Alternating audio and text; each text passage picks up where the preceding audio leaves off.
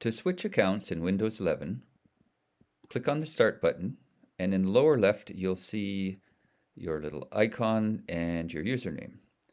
If you click on that icon, icons for other users will be at the bottom of the list.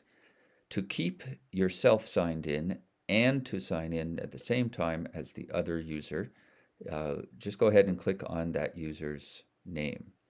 All right, and then you can use the same method to switch back. So you can flip-flop between the two accounts.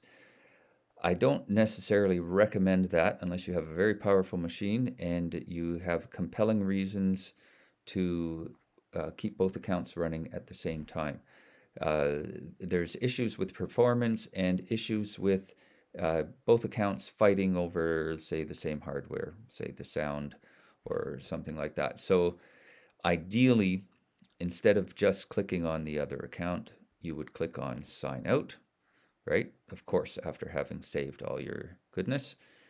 And when you're here on the screen, if you click on the screen, you'll see your account, but in the bottom left, you'll see the other account or accounts. You can click on whichever account you need to log into as. You'll see the name change here. Go ahead and sign in,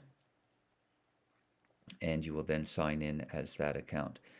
This account has never actually signed in, so that's why we're getting this little prompt here that it's getting things ready.